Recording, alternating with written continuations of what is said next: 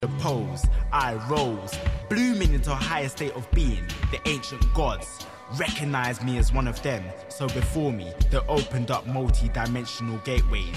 A brain operating at 10% of its capacity cannot get to grips with concepts beyond this physical paradigm. How I appear in more than one place at the same time. My mind began to expand as the unknown strands of my DNA unraveled mysteries from my ancestry, rooting throughout history to the first divine beings that walked this planet. I could now fathom the power I feel every time I write. A solar ball of flames rotates in my palms, now I'm able to create. Listen, we're too great to self-deprecate. What fear is there when you see yourself macrosized in the skies? We are stars on earth in human form, and my poetry is a mirror to show you just how much we all shine.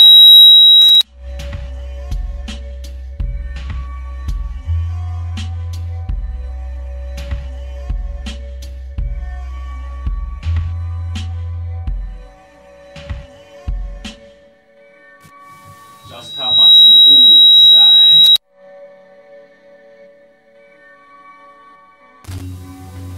Greetings, greetings, greetings, greetings, greetings.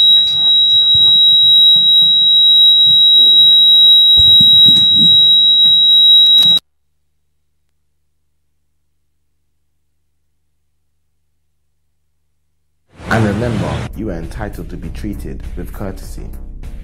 The police must tell you the grounds for the search, say what they are looking for, identify themselves, show you their warrant if they are in plain clothes, tell you what station they are from, offer you a slip, a record of the search. If they don't do these things, the search is unlawful. It's a good idea to get a slip, and you'll need it if you would like to make a complaint at all. Have a record of how many times you've been stopped, or hold the police accountable for their actions. The police may give you a slip there and then after the search, or ask you to collect it later at the station. You may feel embarrassed and not want to wait for your slip, but it's worth getting a record. In a nutshell, the police can stop you. It helps to cooperate. Stay calm, be polite, know your rights, and do get a record.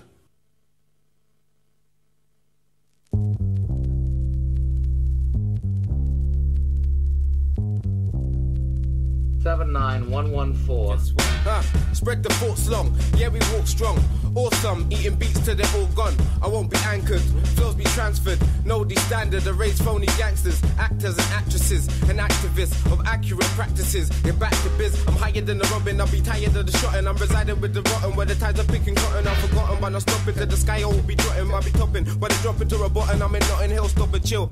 Keep going, I'll be evolving, see sowing while free flowing. Keep throwing each poem while beats blowing. Lights beam glowing, every side street snowing. Got my psyche growing, keep the tide cheat-towing. Every rhyme steam rolling, yeah, I know. Hey, do the damn thing, do the damn thing. Do the damn thing, do the damn thing. Do the damn thing, do the damn thing. Do the damn thing, do the damn thing. Do the damn thing, do the damn thing. Do the damn thing, do the damn thing. Do the damn, yeah, yeah.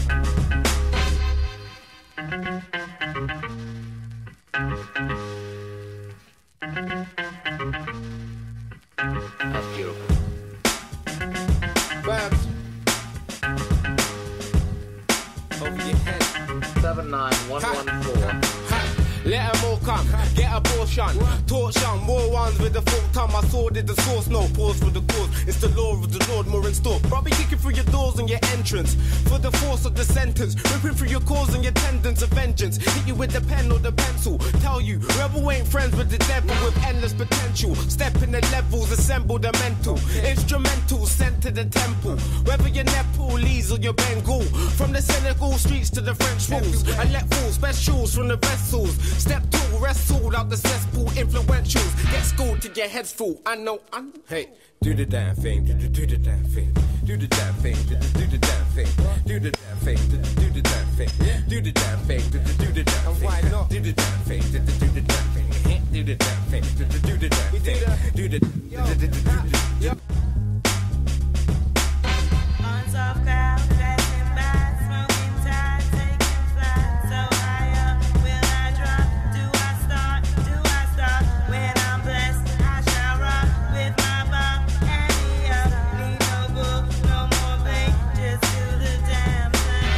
Do the damn thing. Watusi 87.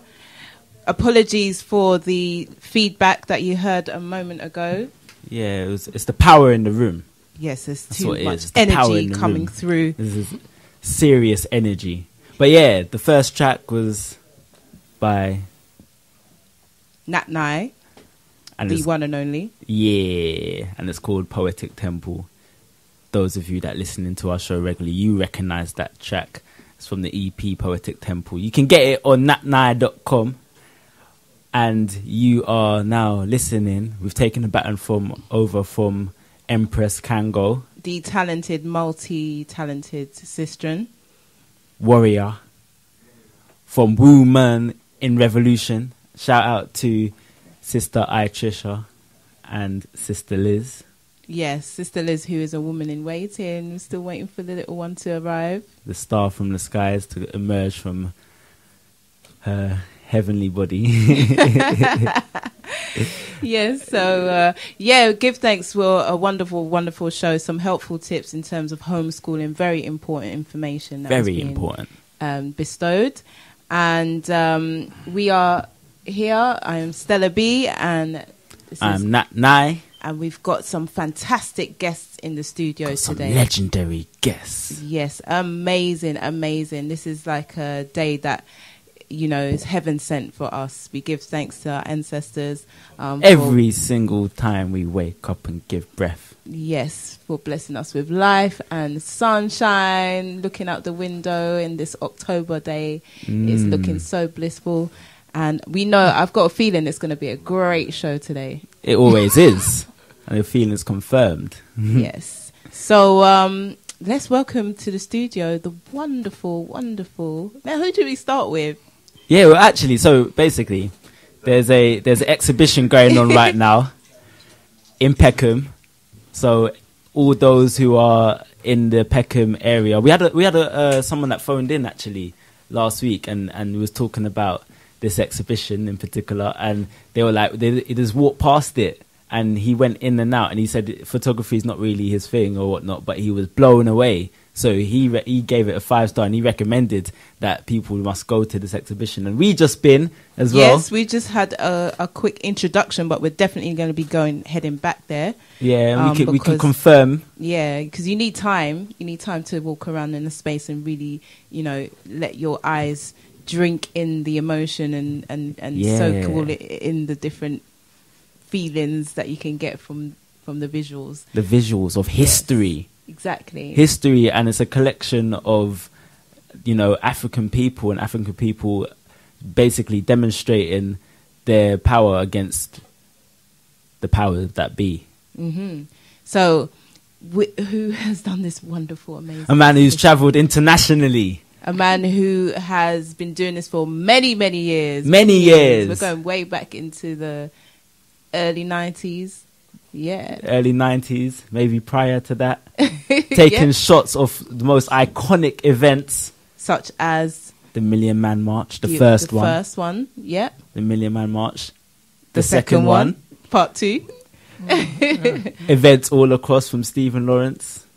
Yeah, very poignant and significant things that's happening on the continent itself. Yes, yep.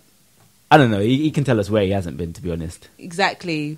But we have the very esteemed, legendary photographer by the name of Thabo. Thabo, welcome to the studio.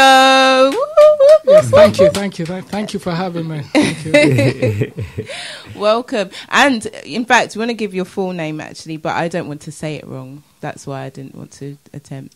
Okay, my name's Thabo Jaiyesimi. Jaiyesimi. Yes, Jaiyesimi. Jaiyesimi. Yes. That is from It's my first name, Thabo, is South African, means happiness. Oh, wow. And, my surname, Jaiyesimi, is Nigerian. My father is Nigerian.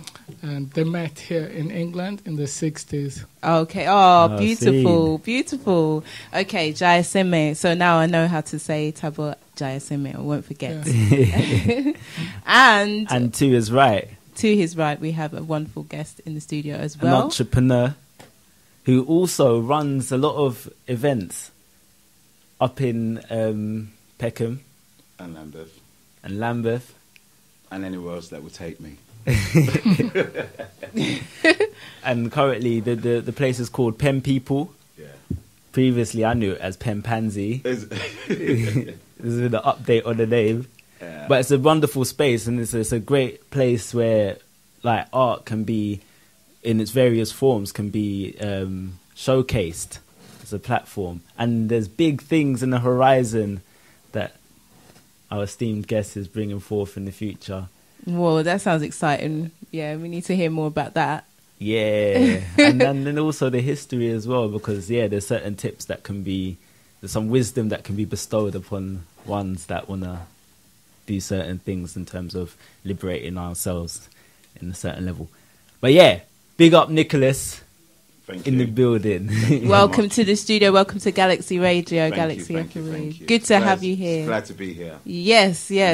Enjoying in the company of such wonderful presenters. Oh, give thanks. in this I'll call this state of the art compared to when I used to be on the radio, as I said earlier. I remember when we still had the biros and we were still turning around the cassettes to play the adverts. What? And stuff. Yep.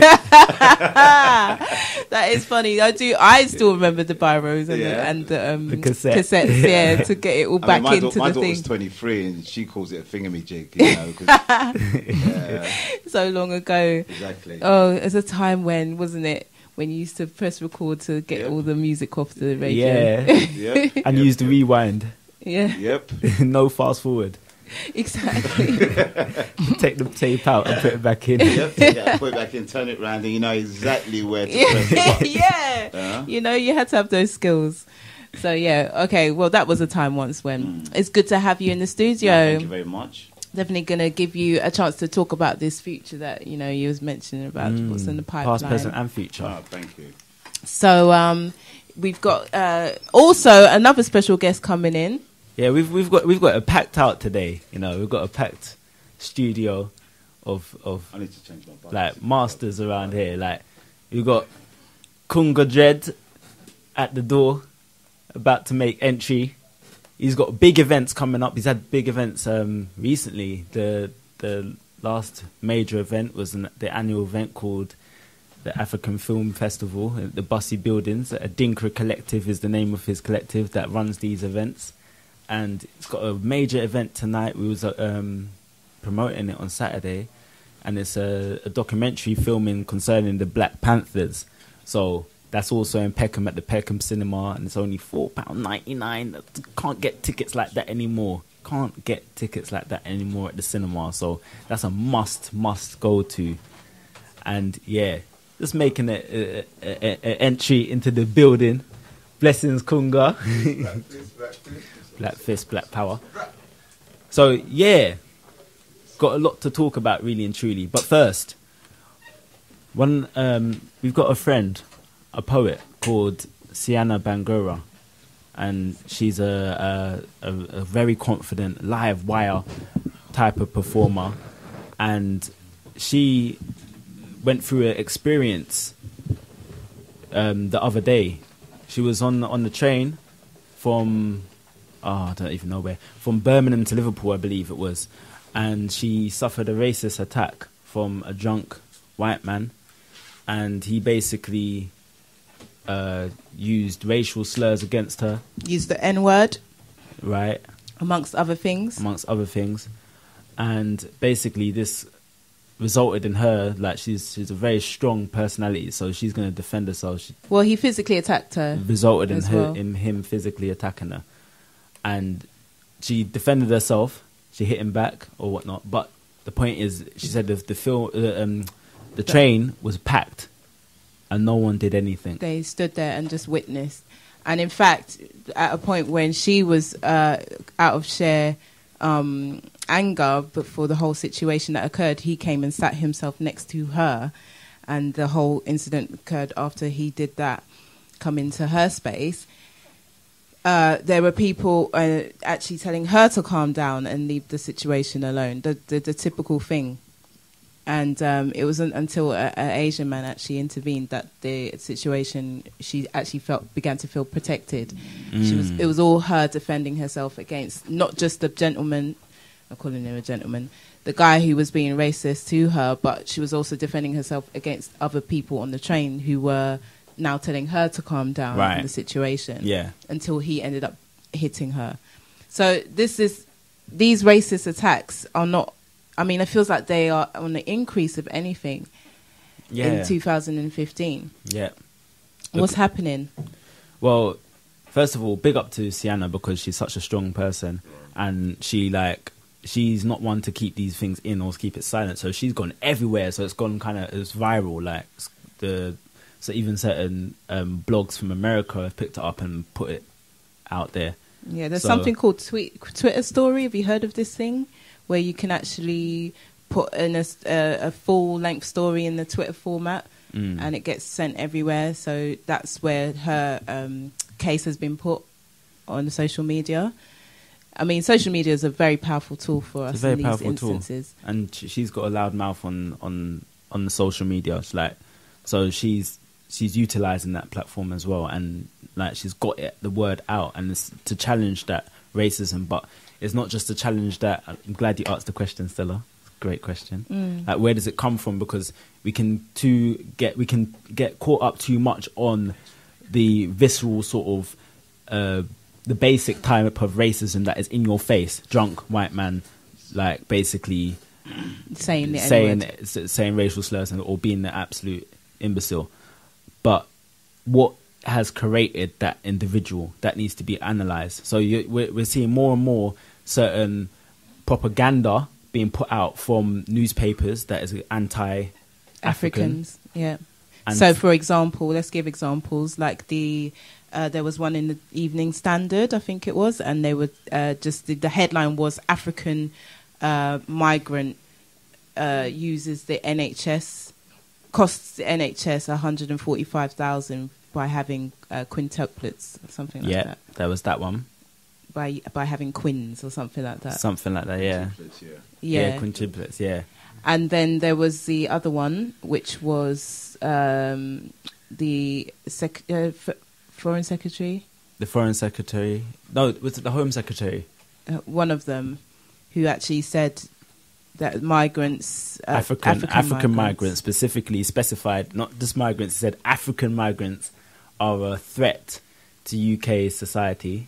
Yeah, that was all over the newspapers in one Monday morning. You're just waking up out of your slumber.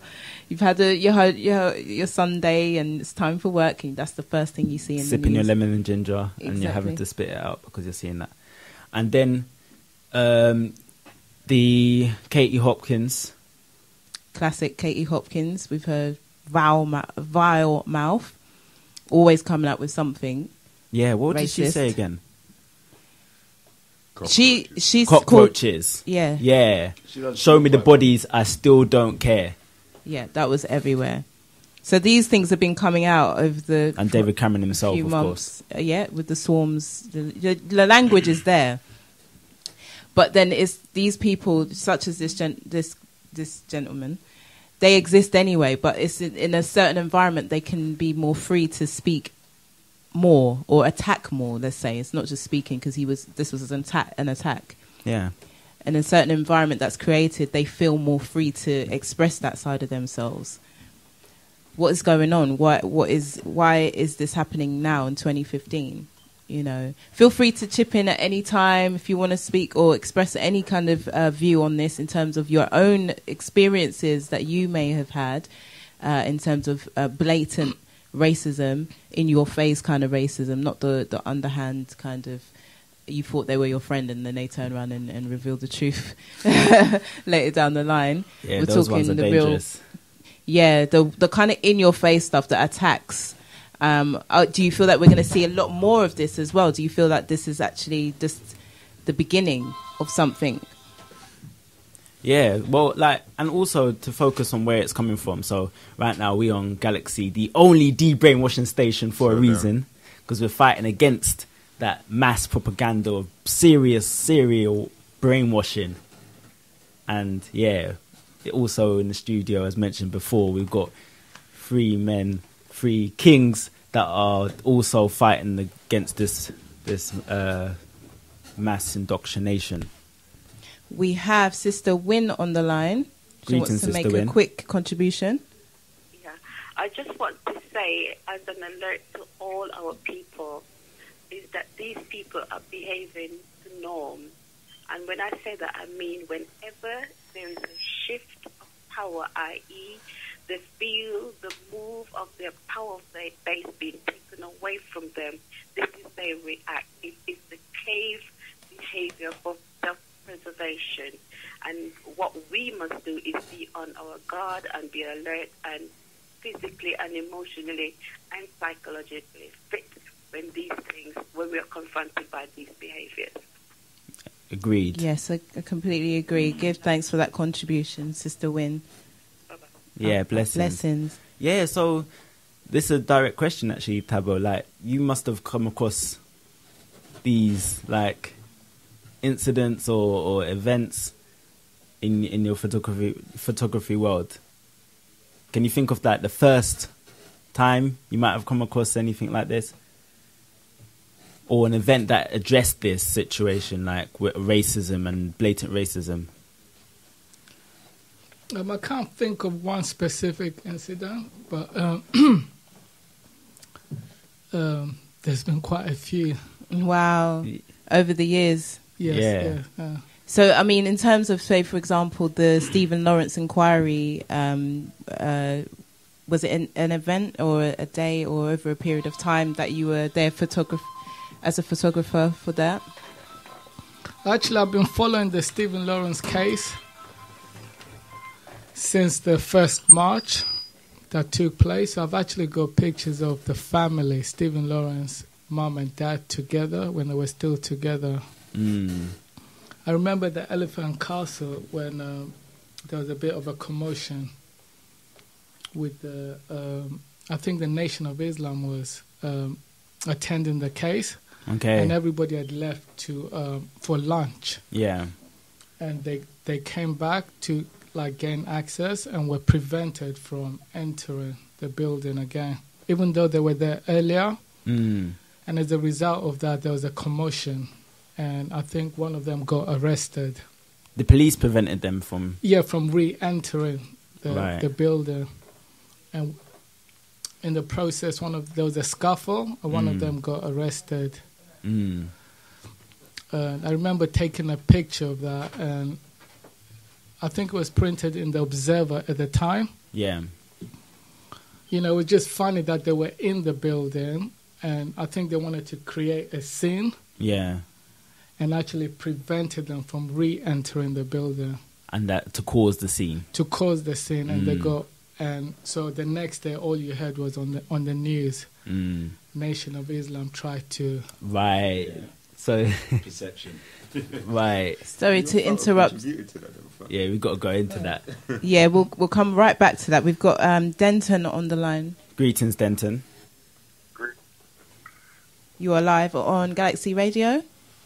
Thank you. I enjoy listening to your show. Give thanks. I work in East London, and I work like I'm a salesman, innit? So I drive around. So when I get the opportunity to listen to your show, it inspires me to do my job, because you were talking about blatant racism. I feel like blatant racism. There's positive to it. You might think I'm crazy for saying this, yeah, but there's a positive side to it, because on a level, if you know someone's racist and they're showing it to you, they're doing you a favour. Yeah? You have to elaborate on that one, Denton. They're showing you what they really feel. Show you what side them up here. Yeah. You get me? Yeah. They're someone's going to have the audacity, and I'm talking Rupert Murdoch. I looked at his Sun newspaper today when I was in one of my, the headline, sweet. I thought, what? What was the headline? Could you just repeat that? Sorry. I see the headline, sweet and sour, yeah? Yeah. Okay. Yeah. Because the Chinese president is in the UK today. My days. Oh, jeez. So the headline of the Sun newspaper reads, and I'm sorry to sound like I'm imitating a racist person, because I'm not racist, but as a builder, your average builder that's drinking their can of Red Bull would go, sweet and sour. Like that. That's their joke for the morning. Yeah, it's true. And then, laughing at, that's the... Hello? China now is dominating the Western society that we live in. And that's why, David Cameron run along down to Jamaica to try and build up prison, because China already built up roads. Yeah. It's a re-scramble everywhere. And when I talk about blatant racism, I'm talking specifically about Rupert Murdoch, the Australian, who seems to have so much influence over the minds of the people in this country. Yep. It's disgusting. See, that's another brainwashing place. Yeah. And then you need to look at like people like Tesco's, where Tesco's don't like to employ black managers. You're right. I bet you go into 10 Tesco Metros today and see if you can find a black manager. We won't. It's a very easy test. And then you need to go deep. And to me, it's like the blatant racism that you lot are talking about. Maybe you're talking figuratively about the monkey word or, blacky hair or whatever. But I think it's as blatant as like when you look at a school system and all the boys that are expelled or getting the higher percentage. Ethnic, and you've got predominantly white teachers, like, disciplining, like, it's funny because I remember being at school and being called Tyrone, and my name ain't, I've got a Christian name. I've been called by all different names that weren't even my, like, wow. I'm not a Christian, but I've got a name that's very easy to remember. I remember a white teacher saying, a Wazunga teacher saying to me, hey, Tyrone, can you keep the notes? And I weren't even talking. Yeah, so when you talk about blatant racism, I think it's there, but the British people like to hide behind the facade. The Americans are the scapegoats to say, oh, well, at least we never had slaves there. You're right. You're 100% right. You know? Yeah.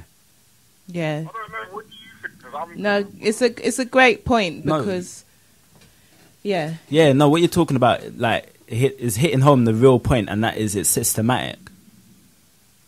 It's because it's everywhere, and like the focus is on those that are most blatant with it, but it's coming from somewhere. So I'm glad you're mentioning Rupert Murdoch, and I'm glad you're also mentioning the schools as well, because these is where the people are being indoctrinated, and then you have the builder type that will come out of this racism, but it's being put in their head. Yeah, if they're the ones buying a certain type of newspaper, and that newspaper is perpetuating that same kind of racist talk, or kind of, what else? What's the other word for it?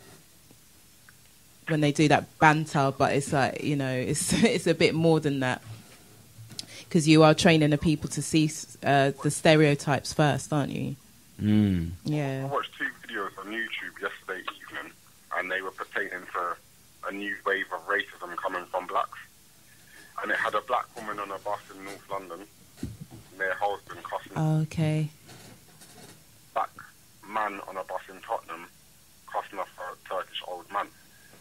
Now, I personally feel like that is black community, because these secret iPhone recorders, I have a feeling that they've got something. For me, like, I'm the type of guy, if I can see a situation escalating, I'm not going to take out my camera phone and start filming. Yeah, it's a bit odd. So if I'm going to do that, because you got to remember, when you pull out your phone to film something, if the police come along, they're allowed to confiscate your phone. And that's it. Automatically become a witness to whatever crime scene may be taking place. So a lot of these people operate like informers anyway. But the way that they go about it, I think, is extremely wrong. I know that they're trying to... I don't know what they're trying to do, but maybe they're trying to be good people, but in my mind, I feel like this surveillance society that we're living in is not healthy for freedom of expression and privacy. And I feel that black people need to be super self-conscious when they're on the public transportation.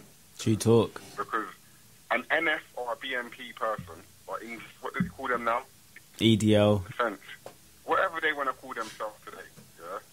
Wazungu Nation, yeah? Them want to film, yeah? And send it to jail. You know what I'm saying? So, like, I'm trying to... It's blatant. Because they're using Apple technology and technology as a slavery system to deport us back to these jails that they're planning to build in Jamaica. So my friend is telling me that as much as we're here and that we've got our passports and whatnot and we can travel worldwide, we need to start investing in having our British base, but we also need to invest in Africa, the Caribbean, even China. You're right, 100%. You know what I'm saying? But you need to put your bag, you can't have all your eggs in one basket. You need to have your fingers in more than one pie if you're British and you're born British and you're black. Yeah, so... You can't rely on this country because it don't love you. Definitely. So what's your business quickly, Denton? Well, I'm working for a major corporation. I don't want to say too much about that. I can tell off air, or if I was going to an event where you lot was, I would tell you face to face. But I work for a big organisation, and they're trying to do sugar tax. That's all I'm going to say. I was seeing. Sugar tax. That's how big my organisation that I work for is. Sugar tax, you know. Boy, well, I hope you got your own venture running still. Yeah, well, look, I've got plans, man. I don't want to say too much. I've got plans, but I'm going to carry on this. Give thanks. You got to be on it. But I wanted to just throw in my little knowledge there, because I feel like you lot have got it on point. Blessings. I'm slightly older than you lot, I know it.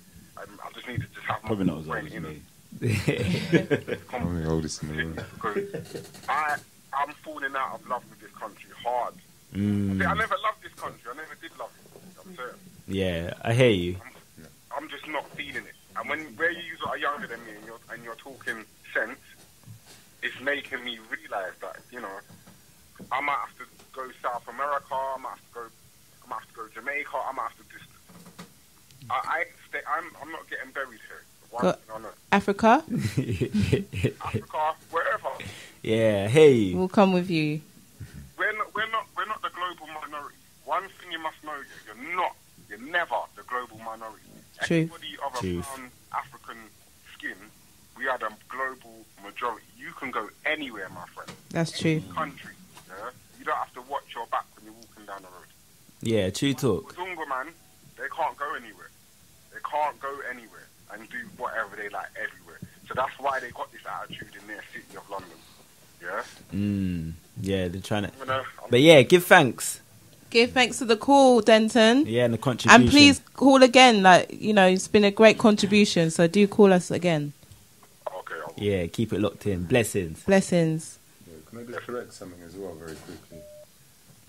This is Kunga Dredd, by the way. Big up. Greetings, family. Yeah, so thanks for the invite. Yeah, in relation to recording, if you see stop and search, if you're mindful, you know, you're sort of like around I think it's around 2 or 3 meters away, but a little, you know, I mean, certainly Thabo could probably tell me from a journalistic point of view, but you can actually record. It's a public space.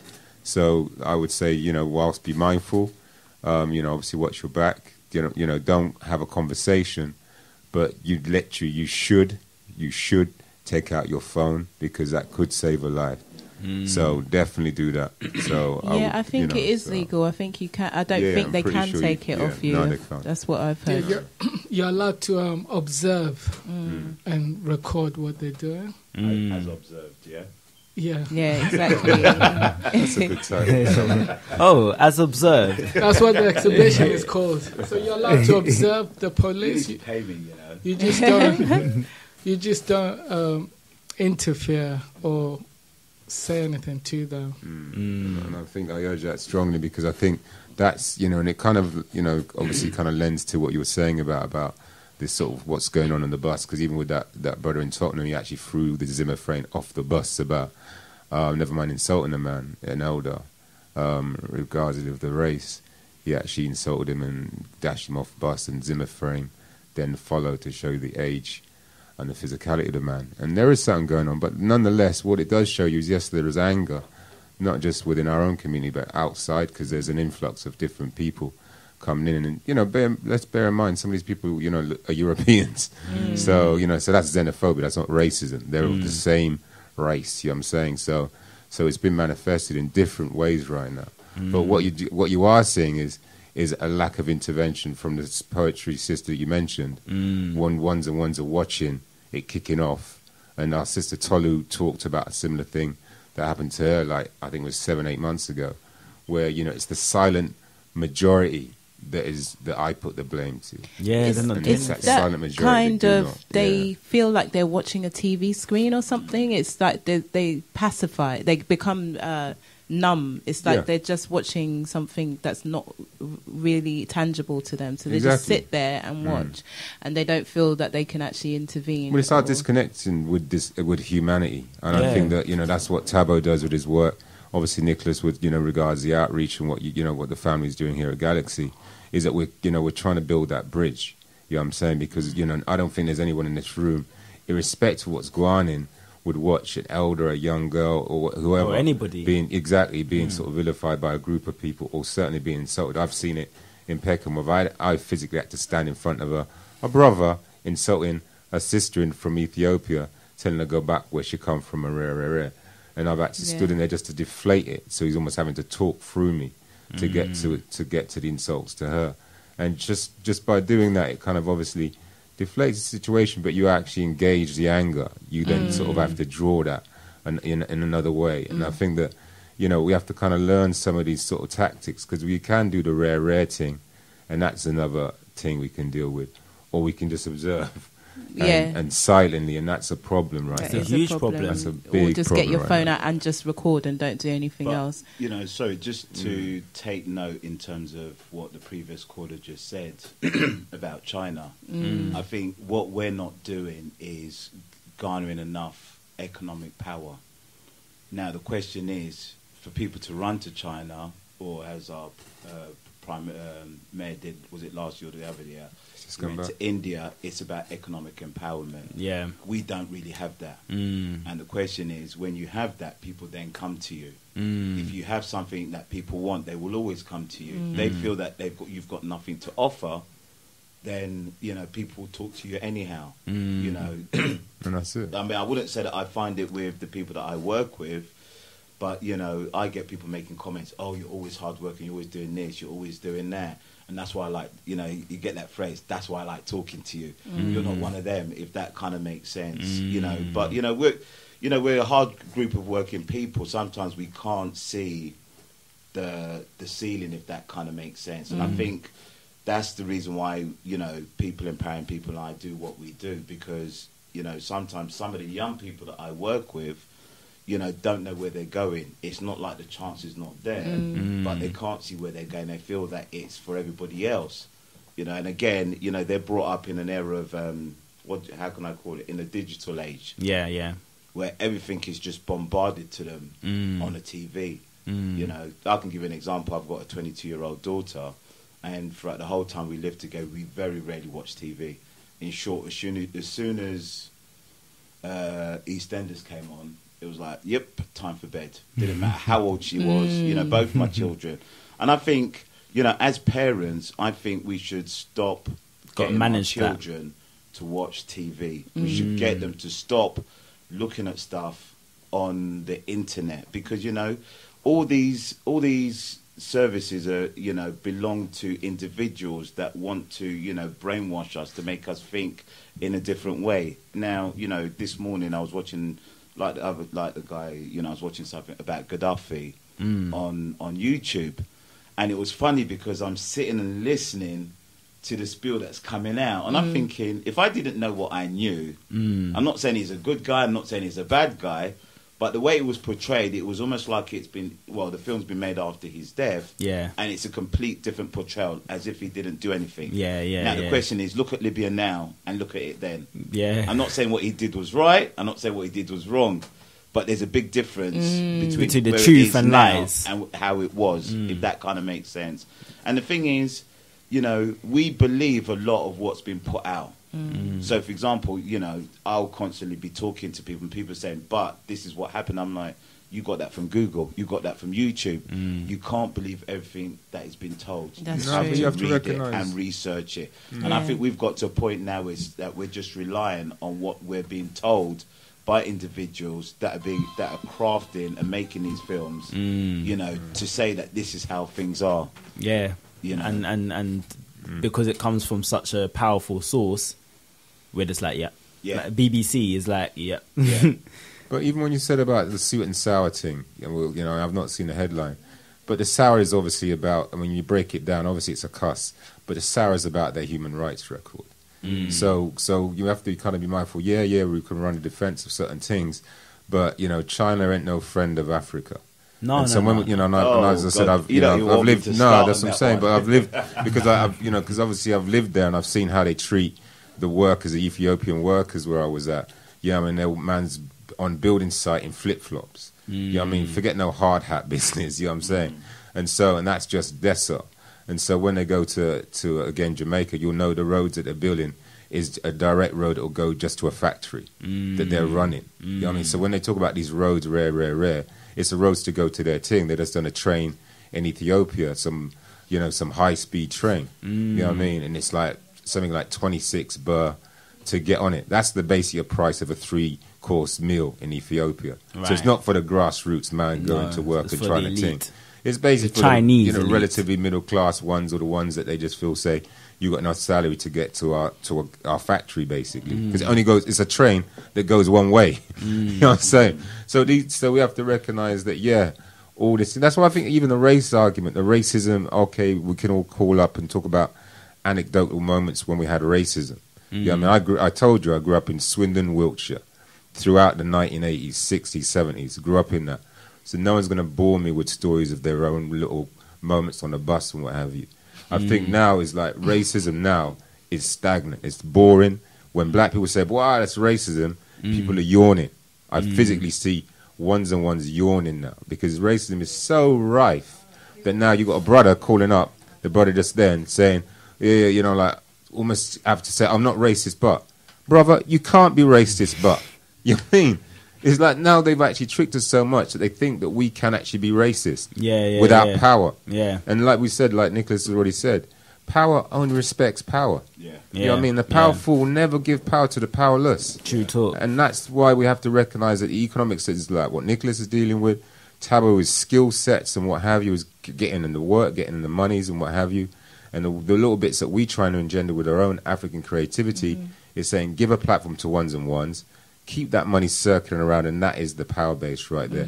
As you saw with Auntie Jean's thing. Yes. Ram out, bless up, and raise her up, and look at that. I have to agree with that. You know what I mean? Yeah. And that was energy, right? That's why I don't want to sort of, you know, was there racism in that room there? No. We might have spoke about it. We might have looked at certain elements of where it comes from, you know, regards birth of a nation. You know what I mean? But when you looked around the young ones, why would you want to plant that seed of why there's racism out there to that young child? No, man, it's sometimes you have to kind of look at where we are right now. Yes, we know it, you know, it's imperialism is, you know, racism is a product of imperialism. So the empire washed that across the seas. So we now know that. What do we do with that? You know what I mean? So I could ring your station up all day long and tell you, oh, yeah, last week this happened and what have you. And I know, say, ones and ones in this room, anybody above the age of 35 will be said, sure, we know that. But I know you got a call, so I'll let that off. No. But actually, this is a perfect opportunity to talk about as observed, because that's it's the self-explanatory, isn't it? So, first of all, what inspired as observed? Basically, with Nicholas, he kept asking me to do something in the space that he runs. And he wanted to do something during the time of Black History Month. So I just thought, how could I present work that would look, professional and not just attract, black people. But I just wanted everybody to say it. I wanted students, and we've had a lot of art students coming into the building. Oh, excellent. What, from Goldsmiths? From Goldsmiths, UAL. from UAL, from Camberwell. Yeah. And they really, they like the way the space being used.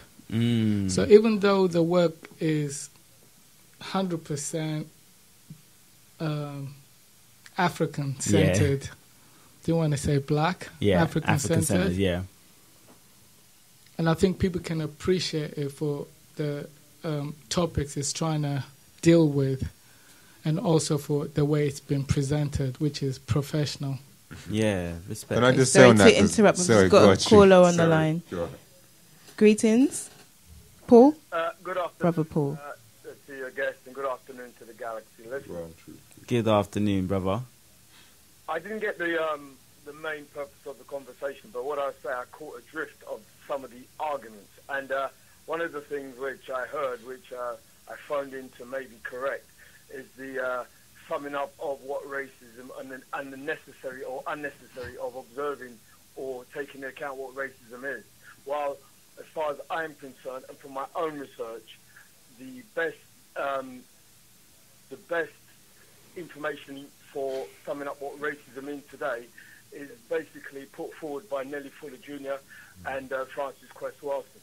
They define racism as a system, and I agree. It's a system. That's what it is. It's a system of what they refer to as white supremacy. I call white extremism. It's a system, and it's a global system. So it's not a matter of whether you observe it or not. It's a system which has been put in place, which affects every asset of your life, whether you like it or not. It affects your education. It affects your schooling. It affects your ability to survive. How do you get your money? Through the same system. How do you educate yourself? Through the same system. So to say that, okay, you just don't pay no attention to it or whatever is a misnomer. It's not correct. The only solution which they talk about, which is paramount and pinnacle, that solution is this: is that we as a people should show more respect to one another, and respect for our differences, and respect for our own ideologies and systems, and eventually build a system which can compete, if so, annihilate the system of white supremacy and racism. So going back to the argument, the fundamental point is that it's a system. Yeah, no, that's in first of all, thank you for the powerful contribution, and that is in context, that is in alignment with what was being said previously. Yeah, well, I just want to make it clear, not just for the listeners, that if they want further information, they should do some research, and they can look to Francis Cress Welsing's work or look at Nellie Fuller's work and see the exact and the more accurate description of what racism is. It's a system. It's a global system. And until we start talking about how to annihilate that system, we ain't talking about nothing. All we're doing is playing. All we're doing is participating and contributing. We ain't killing racism, really because even in our so-called business ventures, we are contributors within that system, contributing to our own downfall. There's no way around it. You can't claim to be making success when you're paying taxes to a system which is set up to annihilate you. It's ludicrous. So the only discussion there should be is how are you, as an individual, going to take down this system? And if you're not talking about that, when you're not talking about anything, I'll leave it there. Oh, okay. Respect, Brother Paul. Yes. All right. So powerful statement there. We were just sorry to interrupt you, Thabo. I think Brother Paul just really needed to call in to make that point in terms of racism being a system. But you were just saying about the actual exhibition that's on at the moment. Yes, which is a series of pictures, mostly shot in the 90s, and they deal with just key events that have taken place. So You have the Stephen Lawrence inquiry. You have the Joy Gardner case. You have deaths in custody. So I just presented a few pictures to illustrate those key moments or those pregnant moments in Black history. Yeah, I mean, it's very... I mean, there's certain things that just came into my head in terms of that, because so photography for you is I would assume, is an expression of creativity. It's an expression of creativity. It's also a way for me to say the things I want to say. Don't think I'm the most articulate person, but I feel when I use a camera, I can get a lot across. So in terms of it speaks being, 1,000 words for sure. Yeah, it really does. And in terms of the reason why I'm asking that is because as people that we who just want to express creativity, it's oftentimes that we have to come from a viewpoint of something that's political or a statement or something we have to say to let people know what is happening that is oppressing our people, or that is against our human rights. There seems to be that angle that has to be where we're expressing from, even with spoken word. A lot of the richer kind of spoken word will come from a place that is about our pain or truth and substance. Yeah.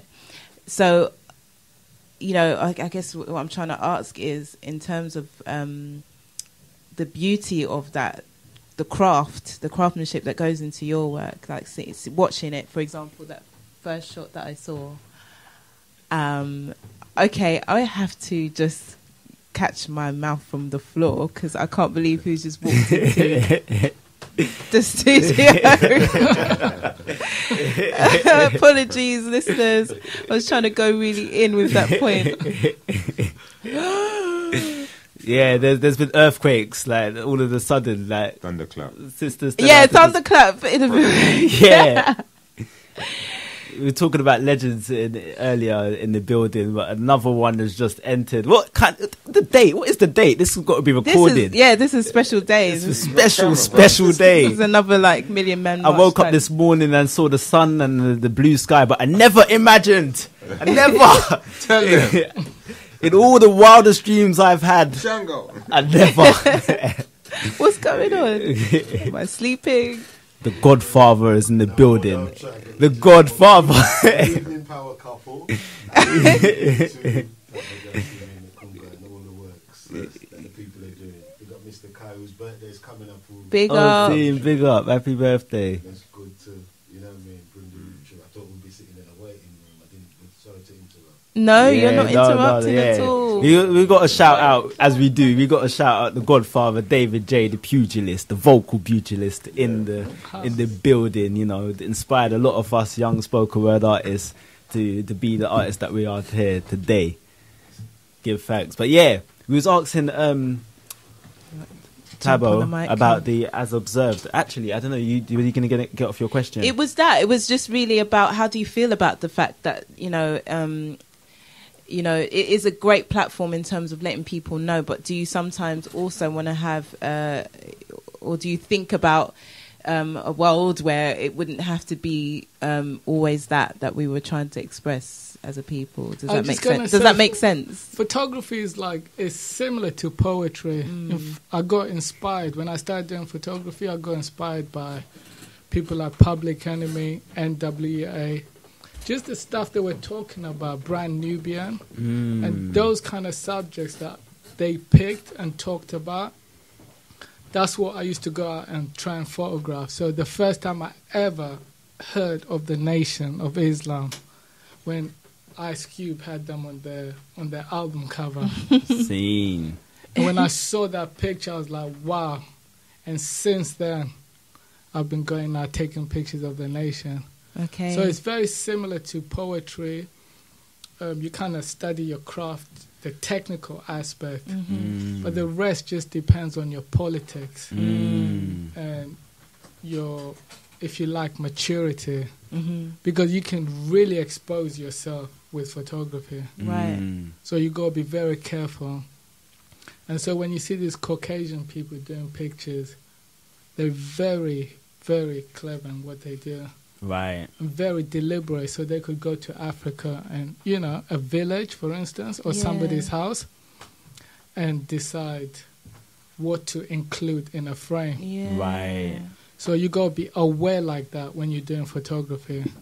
So when I take pictures of people of African descent in England, in Africa, or in America, I'm very careful.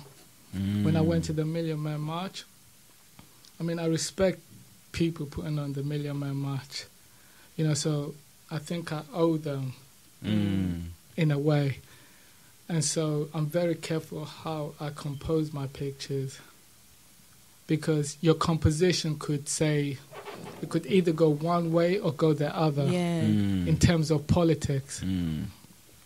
So you just got to be mindful like that. So when I hear poets like yourself, I wanted you to get involved with the exhibition from the beginning, because I just admire the craftsmanship, the craft and the way. And David J has been an inspiration from time. From time. David J. Boop, boop, boop. Everyone here can attest to that for sure. Definitely. Yeah. You know, so I like hip hop, I like poetry, and I think those two forms of art have inspired me a great deal, especially in terms of subjects and the things that poets talk about. Those are the sort of things that I try and go out and photograph.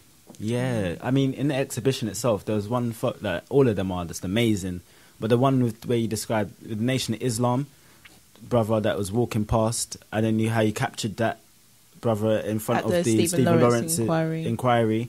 Like, when you say a picture, like, speaks 1,000 words, that one there is just like, that is that adage, like, it is that, like, you see it, and then it means so much, because even looking back now from 2015 onto a photo that was that what 1996, like it shows how much needs to be done in terms of work, and that image even shows you that. So it's a timeless photo.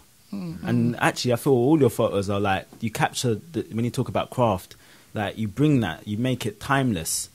So it's not just you know, one stuck in the moment of 96. It don't even look like 96. It's like, it doesn't have a time. So yeah, no, it's big. So I wanted to ask you, like, what inspired you? Obviously, the Ice Cube influenced you to cover the nation. But what inspired you to go into photography in the first place? Well, actually, when I started doing photography, I was actually in Zimbabwe at the time, and I just finished my GCSE or O level. They used to call it in photography. I mean, in Zimbabwe. And my mom wanted me to do cinematography. She really wanted me to go into film. Cool, but mom. something to do with art and stuff. My mom's very, she was, how could I describe her? You know, she was an academic, well-traveled. Okay. You know, she exposed me to a great deal, like in terms of travel. Had a very, very rich life. And so she wanted me to do cinematography. But at the same time, I met somebody who is now one of my very oldest friends. And he had just come back from Russia. He was a South African exile. And he studied photography. And he used to take pictures of us just messing around in Zimbabwe. Yeah. And he would like do all kinds of tricks with a camera, like lie on the floor and take pictures. And so he inspired. And when I saw that, I thought, wow, this is what I want to do. Scene. And I started taking pictures from there. I was initially going to study photography in Zimbabwe. Yeah. And I think I went around looking and eventually decided to come back to England. And then start beginning. And I started, went to college and so forth. So did it start off political, or is that something that came along? Well, to begin with, I was doing like fashion pictures. I used to like this South African photographer called Koto Bolofo. It's like the world's best black African photographer. Many people haven't heard of him, but if you Google him, you'll see. What's his name? Koto Bolofo. Koto Bolofo. Yes, yeah. Okay. And so I used to like doing fashion pictures, which I did for a long while. And as I got older and started going to, when you listen to people like Public Enemy, Brand Nubian, and you kind of think, wow, fashion pictures are pretty to look at, but what are they saying? Yeah, yeah. And then I started going to meetings and, meeting more people. Then I thought, yeah, I want to do photojournalism, which is currently what I do now, editorial photography. Yes, yes, yes. I like to have some heavy, serious text with my pictures. Yeah. I want somebody to help to, like, write an article to go with the pictures. So that's what I'm doing now. Yeah, and like your photos, you worked with The Guardian, like, what is The Observer as well? Yeah, I've had pictures in The Observer, The Guardian, Time magazine. Right. So all of those people, that's the density of the articles that will follow from the photo. Yeah. Broadsheet newspapers, basically. Yeah. And the image as well, like, that is going to gear the article in a certain way as well, I might imagine. Exactly. That's so you kind of, even though you're not writing the article, you kind of helping illustrate. You giving them a direction, or you giving whoever is reading that article a starting point. Right. So, however, because, like certain, even in those newspapers, you might find something that is based in truth, and that could be down to the photographs. It's interesting. Images are used a lot in this world, even on a subliminal, subconscious level, to control and direct our thoughts and minds. It's a big industry, very, very political, and I think more of us need to get involved in it. Totally. If you look at all the publications, The Guardian, The Observer, Time magazine, they spend a fortune because they understand the power of these pictures. But also what's important is who is taking these pictures. Right. That's very crucial. It's very important. And I think more of us need to be taking these pictures because we can point in the right certain way. Issues, highlight certain issues that need to be highlighted. That need to be highlighted with the right focus and the right angle. Yeah, I was just gonna say I'd be very disappointed if the Sun or the Mirror or anybody like that used one of my pictures. Yeah, it's true. Because I was just about to ask in terms of the platform. They got money, bro. Yeah, and I'm glad they haven't. I've had pictures in the Evening Standard. But because the kind of pictures I do and the idea behind them, it's not. So people like The Guardian would often pick up my pictures. So that's the kind of language that they're I'm speaking. using. Yeah. So for people that want to get into, because you're saying that, actually, no, first, before I ask that question, like, you're obviously rare photographer in your own right, but like as an African photographer, do you find yourself like amongst many of us, or not really at all? I must say, lately, they've always been great African photographers. All the photographers that I look up to are African. So you have somebody like Roy DeCarver, used to take pictures in New York in the 60s. You have somebody like Gordon Parks, who was the first black photographer to work for Life magazine. Okay. And he made the film Shaft. Seen. And then I mentioned Koto Bolofo before. So there's people, but I find now there's a lot of young African people getting into photography. Yeah, I see it on Tumblr. Yeah. Like in the blog world has opened up a whole new world of African. Like there's even something called Afropolitan. Yeah. Where there's the whole like subculture of African people that has emerged, and images is a big thing. Instagram as well, Tumblr. Like, yeah, how do you find that world in comparison to the original world of photography? Like anyone can kind of be a photographer these days. Like no, but it's I look at Tumblr. I look at Tumblr a lot, and I'm kind of inspired by a lot of the stuff I see. It just helps me keep up to date. You know, as far as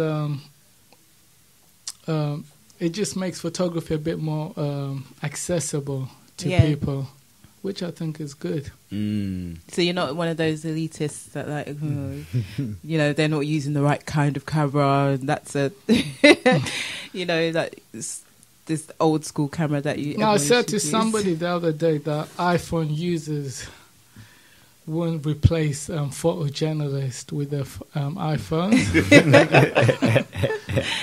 You know, but it's a good starting point for people. Okay. And I don't think it's like, it doesn't matter what camera you use. It's just your ideas, your politics. Yeah. I think politics is like key. That's what people don't understand, because that's what's going to determine what you spend your time researching. You know, so like I said, you could expose yourself with photography. So all the issues you see in this exhibition as observed, those are the issues I feel very strongly about. You know, so to a certain extent, I'm exposing myself. Right. Yeah. In that regard. Yeah. I mean, Kunga wrote an article and said, I was reading the article that he wrote on me, and he said something about, I think he referred to me as an activist. Yeah. Yes. I don't see myself as an activist, because when you do this kind of work, you have to remain neutral. Or partial. You know. That's an important point. There's I cannot remember his name, but you probably have heard or know who he is. He's a famous photographer who shot images from the Biafran War. Do you remember? Yep. You know, he had some famous images of the young children with the swollen bellies. And they actually were the images that were plastered in the West to kind of highlight what was happening. And he did a recent documentary which I watched, and it was when he was saying that about that side of photography, which is quite I don't want to say it in a bad way, but kind of dark side of it, where it is that kind of I am just an observer here in this situation, or I'm here just to take photos. So he was even going in about certain parts of certain war-torn areas. He'd witnessed really quite this horrible things, but it's that detachment. You can't intervene. You're just literally showing the picture of what is happening in that moment. And it's similar to what we were saying earlier about those ones that will get their camera out and, you know, they're just there to film the moment, capture it, and then put it out for others to see. It's just, how do you feel about that? Yeah, even though I say I'm an observer, I lean towards the African side. Okay, in terms of how I portray somebody. If I took a picture of a young person, a young African male person, because of my politics, I'm going to try and represent him a certain way. But when I present it on a gallery wall or in an exhibition, I don't you're not able to see what side I'm coming from. Okay. You let the image speak for itself. I let the image speak for itself. So for this exhibition, for instance, you have everybody's coming to see the exhibition. And even though it's a strong black exhibition, it's got Marcus Garvey in there, Stephen Lawrence, he's dealing with some serious issues. But people come into the space, and there's loads of discussions and everything. And I try at that moment not to put my views, my personal views, across, because I think I may have done it already. In the image. It's already influenced because it is what it is. So we just talk about the aesthetics and how it looks. And the white walls. And the frame. What do you think about racism in the UK? The images are so powerful though, and there's a variety of them as well. Like the Marcus Garvey is the first one that you see as you enter, and I feel that's perfectly, brilliantly placed. Yeah, Actually, I have that picture in my living room. Okay. Yeah. Okay. Yeah, and then also, so my take on it when I was walking around to see the up you mighty race, and then accomplish what you will. Yeah, and then to go through and to see the Million Man March, which is kind of like a story, and then you go into the two young ladies who are sat in a way, and they're not so upright, I would say. It's, you know, but you can still see there's power and strength within them and themselves. So it's like it was just that starting point going into a real story in terms of the theme, and that's what I got from it. From the beginning. So you have Marcus Garvey and then the untapped potential. Yeah, exactly. Of the others, like the Brixton shot, and then the two sisters that are on the bench. Mm-hmm. Like you see the power, which Marcus Garvey is referring to when he says "Up, you mighty race." You see the power, but it's untapped, which is why the need for the quote is "Up, you mighty race." Yeah. It's about and these kind of things are about inspiration as well, to get that untapped power unleashed onto the world. Yeah. That's what we got ahead for. Yeah. So essentially, the role of the photojournalist is to reveal the truth, or what would you say specifically? It is to show things as they are. So some of the things may not be pleasant. You know, they may not look pretty. Like you said, the girls, they looked like it was untapped power, but there was strength in the. So you're basically showing things as they are. But for me, I like to have images that look. Everything for me is about look. So I want my images to look good, and I want them to be relevant, so those images you're talking about, I want young people, like, because I deal with maybe Stephen Lawrence political type events, but then I have other pictures that are not so political, that can draw in other people, right? Like young people. So that's where those images of those young girls come in, because of just the way they dressed and the pictures of the brothers, their hairstyle. Other people can relate to that. And then that way you can expose them to the rest of your work. It's palatable. Yeah. Yeah, but even in that, it's still political, though, isn't it? Yes, it is. Isn't it? It's kind of the story it's setting, the background, the situation in terms of like their social standards and all of those kind of things. It's all political, isn't it? Yeah. Within that, but then it's just that they can, you know, it's more appealing. Yes, more appealing. That's in that word. sense. But it's brilliant. You know, I'm smiling now. I'm smiling really wide because there's just so many great brothers in the building. Yeah, we've got kings, gods, and godfathers amongst us. Yeah, it's just like I'm overwhelmed a little bit, but it's good. It's great stuff. We're gonna take a little break, and just to give us a moment to sip some water and digest all the things that we've been talking about. Yeah, and we've got loads to talk about still in a very short space of time. Yeah, including an event coming up this very evening. We're talking about politics, and we got to talk about that one. But yeah, give thanks.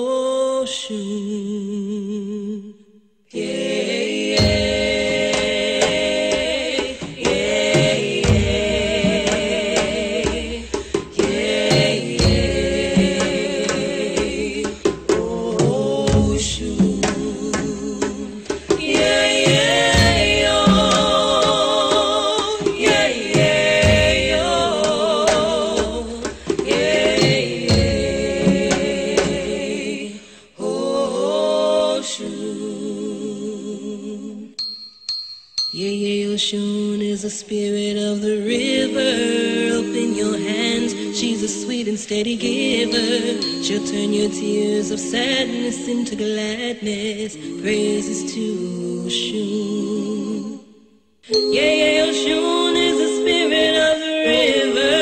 Open your hands, she's a sweet and steady giver. She'll turn your tears of sadness into gladness. Praises to Oshun.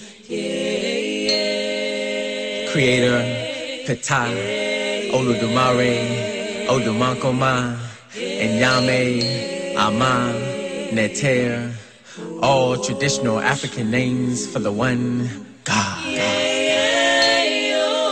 Abosun, Orisha, Loa, Neteru, aspects of the divine, Nsamanfo, Sheps, Egungun, ancestors on whose shoulders we stand. Black notes, libation, a spiritual offering, a prayer with props to God, to earth, with water, fire, air, breath of life of the Creator, divine presence, wisdom, power, connecting us to ancestors. Queen Nzinga, Harriet Tubman, Sojourner Truth, Kwame Nkrumah, Patrice Lumumba, Malcolm X, Stephen Biko, connecting us to ancestors, struggles to progress, past to present, enlightenment to African cultural, spiritual space, gracing the cosmos, the universe with aspects of the all, encompassing our entire being, singing in harmony with joy, in pleasure, beyond measure, in passion for life, voiced like the song of the river, flowing with the sensual grace of Oshun. Oshun, Heheru, Nana Asi, Oshun, representing the beautiful, the feminine features of life, lightly dancing to a timeless rhythm, in tune with the tone of a spiritual offering, a prayer with props to the highest, down to earth with water, fire, air, breath of life of the Creator, divine presence, wisdom, power, like the nucleus, the core, black, sweet, black, woman, energy, strength, black, man, energy, complementing, black, woman, energy, unifying, connecting us to ancestors.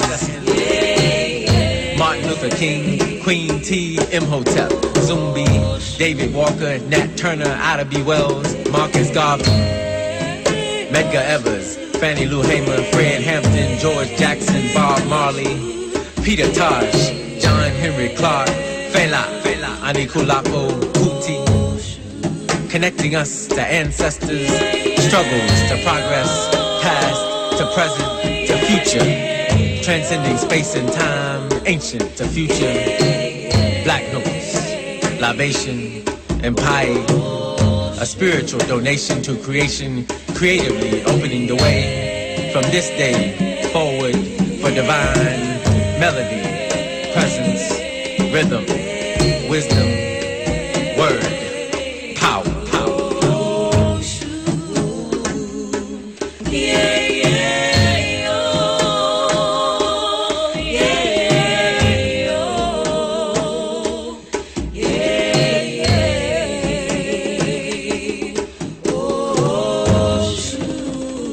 Standing at the crossroads. We're standing at the crossroads. Stand in your power, don't you know now is the time for you to rise and shine.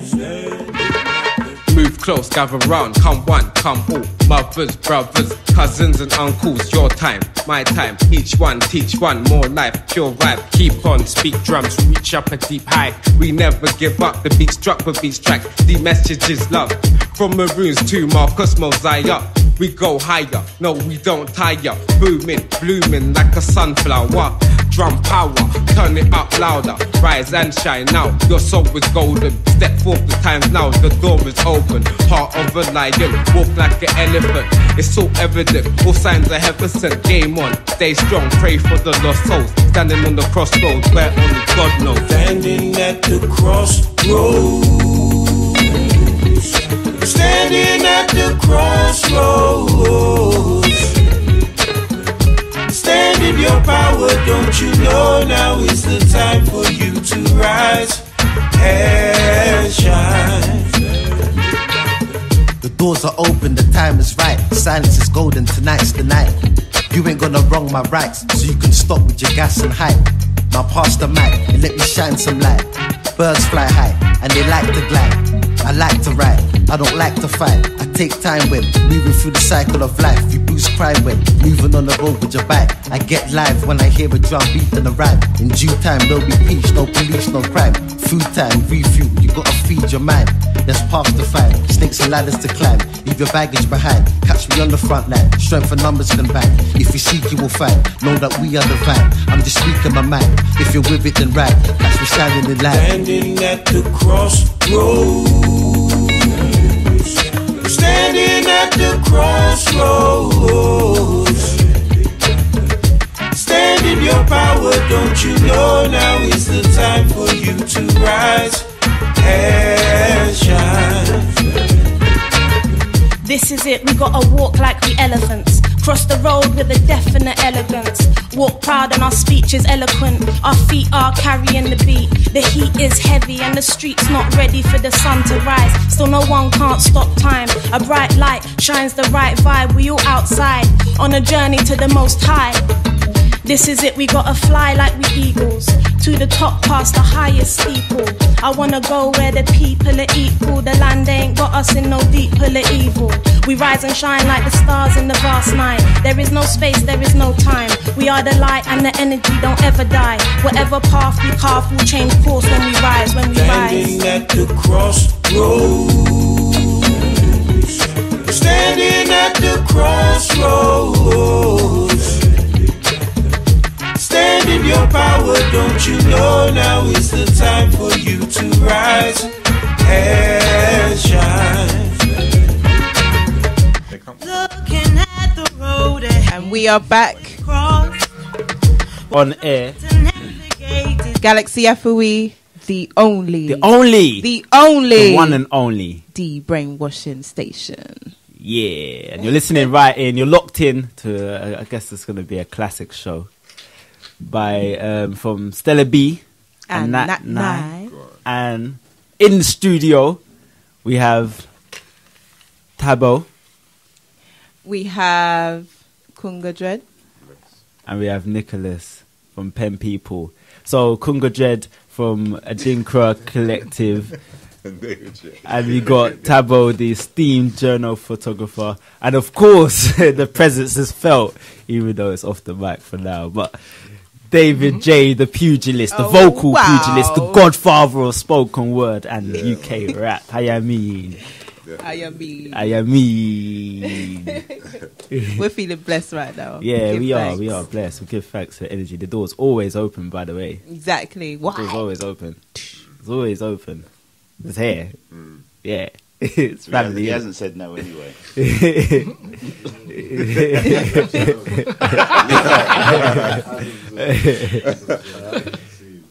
So we've got a text that's come through.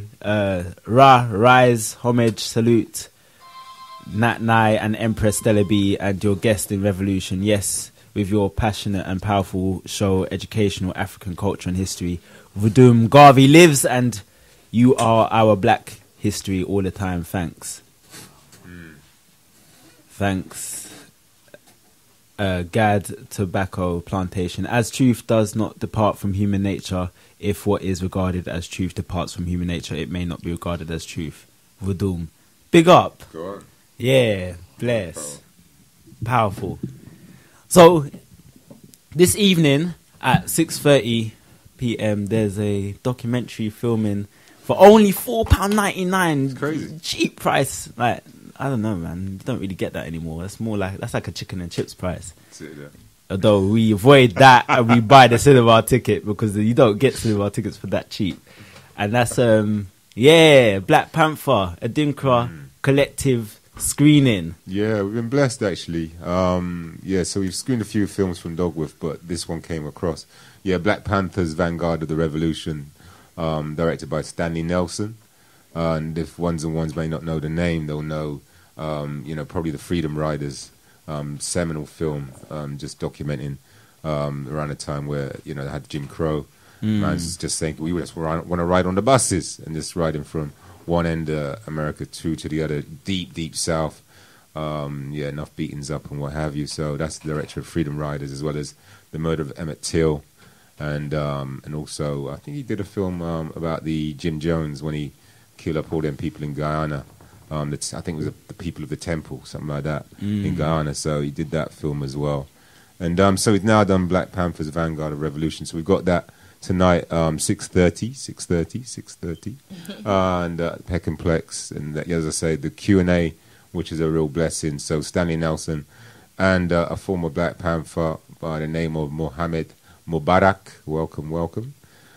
He's going to be there as well. So I know they're doing a whole kind of tour around the UK right now. So it's going to be a half-an-hour Q&A, and I think one of them's got to go to the BBC to do his thing later on, and then the other one I think is going to go across town to Hackney to do a Q&A there. So it's a tight window of Q&A. I urge the ones and ones to come through, because one of the things as well is with cinema, and kind of touch upon it with regards to black economics, is if we kind of don't support some of these films that come through, you know what I mean, it's like, well, we kind of got no excuses. I mean, so whilst it's $4.99, Peckenplex is $4.99 every single day of the week. And so, but I've just jumped into their little Black History Month programming, and I'm sort of curating like 3 or 4 films within this window, Black Panthers being one of them, Adama being another, about a young boy leaving his little village in Africa, following his brother to First World War France, because they're kind of inscripted into the army there, and it's a beautiful animation. And so we've got a few films rocking off. So, but yeah, for tonight it's going to be quite deep, because whilst I'm going to sort of sit back and do a little bit of hosting, Sister Zena Edwards is going to pretty much, wow, like, lock another down legend. the panel, seriously. And so, because when you do watch a film, you'll sort of see there's a big feminine element in it, and almost like a discussion, a dislocation, a kind of an argument to be had. And so whilst, we thought, okay, let's have the Q&A and man's lead it, it needs that real kind of strong female energy, which, as you know, Zena Edwards brings that, you know what I mean? So that's really the ones and ones. Try and get up there tonight, 6:30, and that'll be a blessing. Catch it while you can, basically. Yeah, please do. At the Peckenplex. And this is Adinkra Arts Collective. Yeah, I mean, we've got a few events, so, I mean, just check out our website, really. So it's adinkraartscollective.com. And you'll see we've got a whole load of sort of, almost like healing through film and conversation. So, as I said, we've got, like, touch upon what Thabo was mentioning about learning the art of craft. This Thursday, we've got Youth Empowering in Youth. And it's really a kind of a media workshop. We have to own our own images. We have to take them, own them, lock them down, create it in all its forms. And that's what we try and do, celebrate African imagery in all its beautiful forms. And that's really what we're going to try and sort of push forward on Thursday, 22nd. Again, it's at Bells Gardens Community Centre, if you know Peckham, Bells Gardens Community Centre. And it's really, this one is targeted really at 12 to 18-year-olds who want to learn a little bit about journalism. My background's in media and communications. So again, I won't necessarily be doing the whole thing. It'll be run by young people. So POV Media, young organisation. And hopefully GWAP magazine will be in the room. And if you know anything about GWAP right now, they just gone clear. Just found out today that their magazine's on the shelf. This is a young brother. I met him just the other day in Peckham. In an internet cafe. I was just talking about film because I was on a location job, and he heard me and he said, "Oh, bro, I do a little thing with this magazine," and I held my phone over this page, and the phone started to move like I see a film on my phone. I like, brother, explain this to me what I'm seeing here.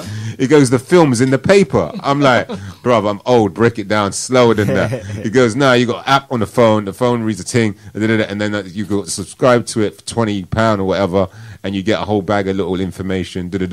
I just looked at the man in awe. I said, I don't know what we got to do.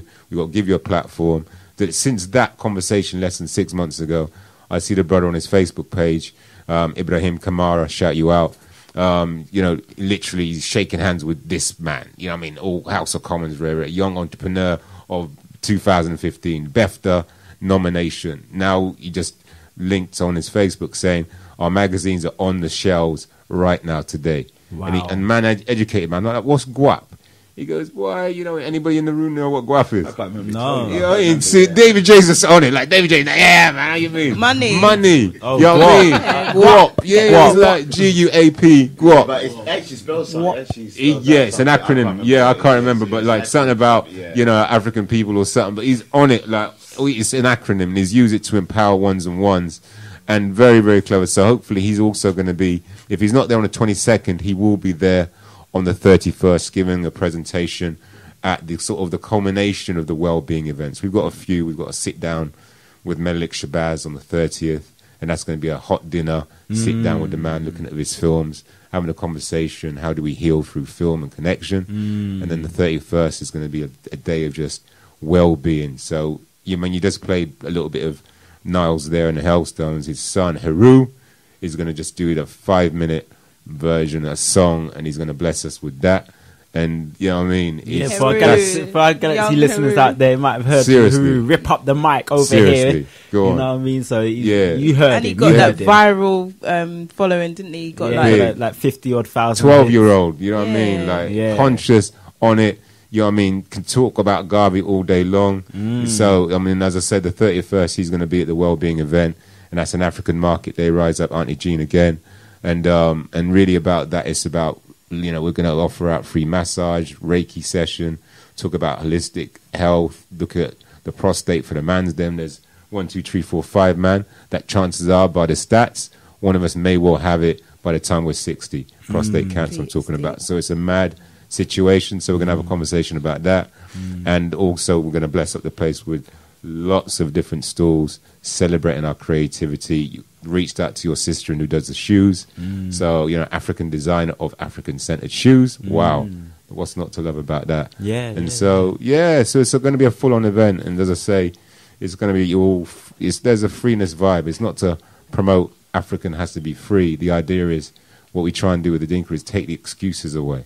Yeah, exactly. I can't get no money. So it's like, but bruv, you know what I mean? It's a little bit rainy. All right, then. I know, it goes in. I was actually considering, like, could we do a service where you go and pick people up at their house, sit there, and bring them to because people are missing out. This is what I'm saying. Is like when Thabo says about people from Goldsmiths and Campbell Arts are kind of coming to, you know, Pempeople, like, you know, Nicholas is running the spot, and like, you know what I mean, opens the door and puts the exhibition on. And yeah, you're right. It's right that, you know, Goldsmiths and Campbell Arts, but our young ones have to see what's going on, because that is the narrative. Right when you go to there, because like I said, I wrote the article, and to me, he is an activist, because enough people can grow up with camera. You know what I mean? Yeah. But to activate yourself in order to sort of create some change, you know what I mean? You react to it. So that to me is what that Thabo does, whether or not he wants to take that crown. And it might kind of put him in a pigeonhole where he doesn't get hired so much by the sun.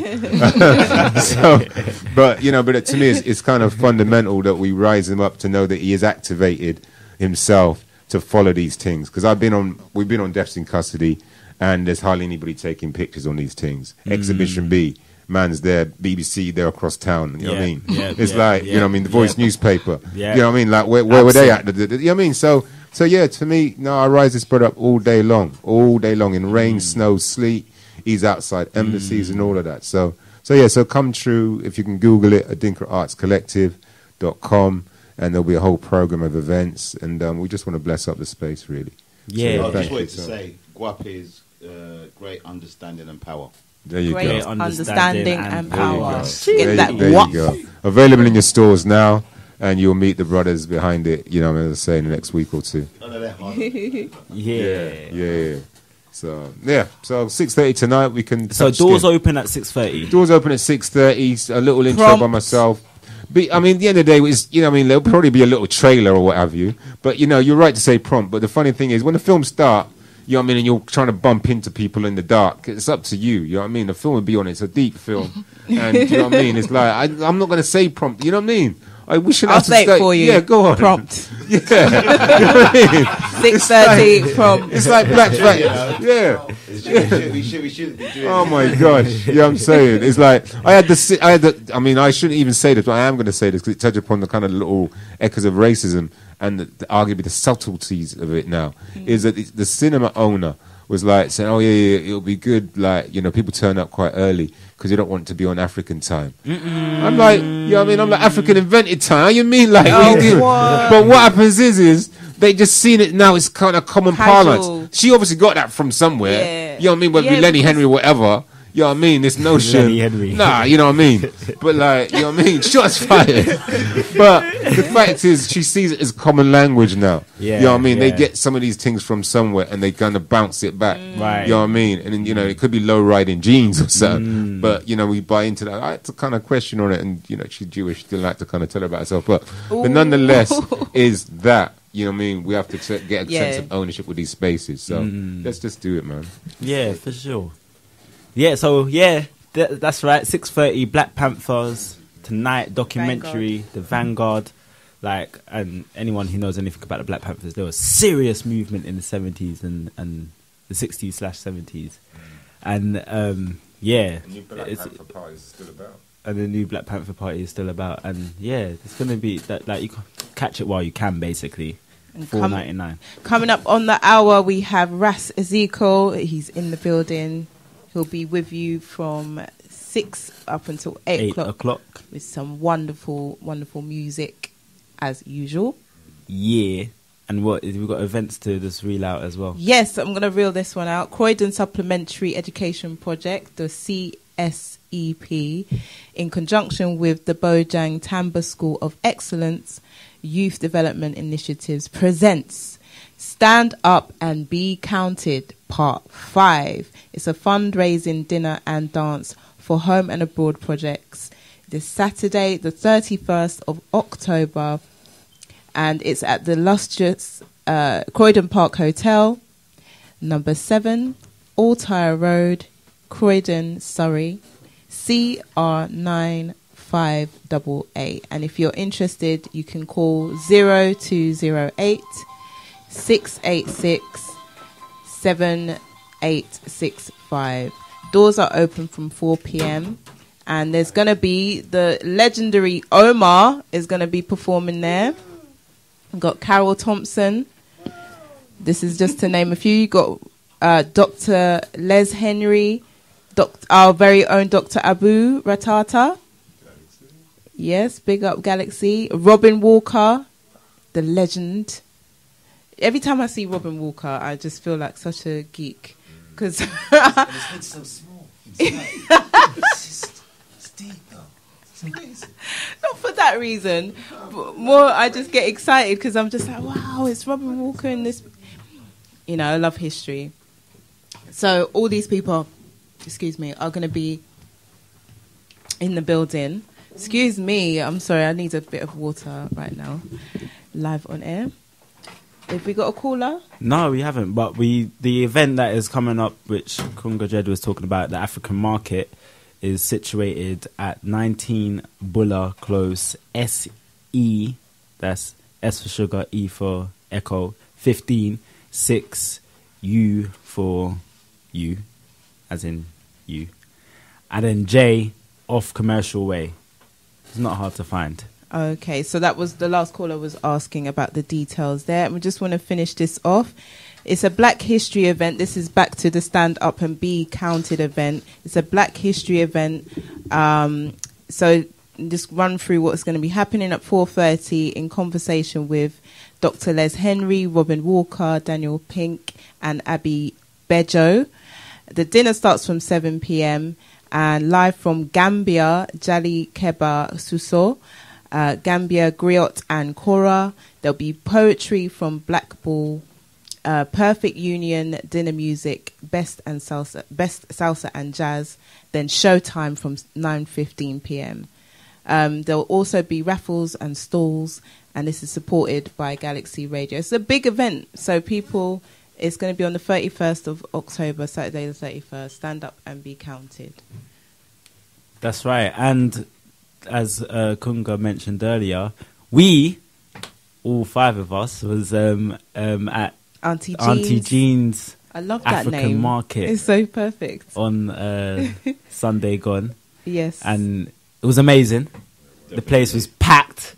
Yep. All that black economy stuff going on, just circulating that black pound in that beautifully. one area. Knowledge, reasoning and understanding. All of that, all encompassed in one space. You had Robin Walker, who did a talk, we mentioned him earlier. Yep. Yeah. You had Tony Warner there. And the astounding Andrew Mohammed. Yeah. My first time seeing him, in fact. That's my first time seeing him. Yeah. And I was blown away. The motivational speaking. And he's so funny. He's hilarious. He is funny. Yeah, but that motivation the lion element and the is squirrel big. stayed in my head. Yeah. You know, the lion, like, why has Britain stolen the lion? And really and truly, the emblem for England should be the squirrel. And he done it like that. Yeah. Should be squirrels like that. the image of the squirrel is catered. That was funny.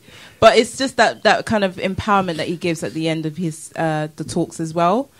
That element is needed. Sometimes we do hear a lot of the doom and gloom and all the stuff that's happening, but he's also trying to rise us up and say we can do a lot more.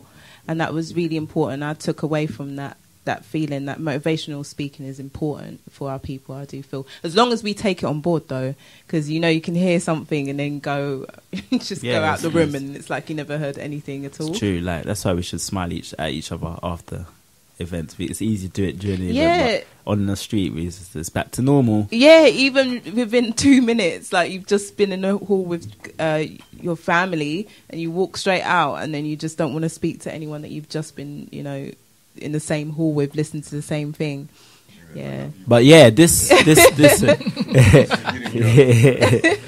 Sunday coming up, there's another edition of Auntie Jean's African Culture Market. Mm-hmm. And it's at the same place as it was last Sunday. So if you didn't get a chance to make it down, or even if you did, you should make it down again just to get that experience of going there, because it is phenomenal. And then you've got like big acts. Raspek Bingy. It's going to fire up the place. As usual. And then you got... with Tendai Murray. We don't say hello. We say Tendai Murray. And we might have to play that. Yeah, we might have to if we got time. And also Brother Leader Bandaka from Al Kebelin Revivalist Movement. And a couple of others. My memory escapes me. But yes, this Sunday, same place at 48 Mortlake Close. Mm-hmm. SE15 2QE. And it's around the corner from here. Yeah, it's around the corner from here, literally. And on Tuesday coming up, we have Poetry Meets Art, another special edition. Yes, big up Miss Emma Ako, who's bringing the information to the people about Congo and about conflict minerals through her wonderful Carpe Diem events. Yeah, so like, again, she had one earlier. Now this is going to be another regular event that she's doing. She's taken over slowly. If you watch, if you observe what's happening with Emma Ako, it's a movement in herself. And she's got every 4th Tuesday of the month now. This is going to be the first one. It's going to be an epic one. Like, you're going to have Poetry Meets Art in Elephant and Castle at the Artworks, which is around the corner from the station itself. The Artworks, if you've not been there, to check it out. It's this little hubbub of different restaurants, and there's a African arts and crafts place as well, and it's made up, you know, those containers, a bit like Box Park sort of event. Check it out. It's a nice little area to go and sort of, you know, explore and hang out. That's right. And performing, you have the brilliant performer that is Oneness Sankara on the bill. Wow. And then you've got, of course, mention his name, Raspek Bingy, who's everywhere. Yeah. You have Messiah Storm Champion, Gallant. Gallant will be doing his thing. No. And then also you have moi. Yeah, you lot know who I am. You know what I mean? You know, also know that yeah, I've got a hard copy of my EP just going around. So if you don't get it online, get it off me, and I'm gonna be doing a little something. And you have presentation from us two on Voyage to Motherland, and what that mission actually means, and what it can encompass, and how we believe changing the mindset of the people in that way can affect a substantial change in a short space of time upon achieving it. And of course, it is in conjunction with the only brainwashing station, Galaxy Radio. So Galaxy, Dr. Abu. Shout out to Dr. Abu, our elder and uncle and leader, who's going to be doing a presentation there as well, as he did at the previous one. It's exciting stuff. So that's next Tuesday. Yeah. Came round quick. So she is just rushed off her feet. Like literally, we just came from last Tuesday's one. It was amazing. It was mind blowing. Like that's my first time seeing Oneness and Cara. Have you seen her perform? Beautiful. Yeah. Just too much. And then afterwards, you know, when you go up to people and you're like, wow, and they're so humble, and it's just like, oh man, performance like a blessing. Exactly. I've been bestowed with that blessing from Oneness. She's just got some next energy, and the subject matter I really, really was feeling as well. Yeah, with the one with the Black Brother one. Do you remember that one? But yeah, the boy, everyone ripped it up as well. So, yeah. No, I don't want to just no favoritism, but yeah, I liked it a lot.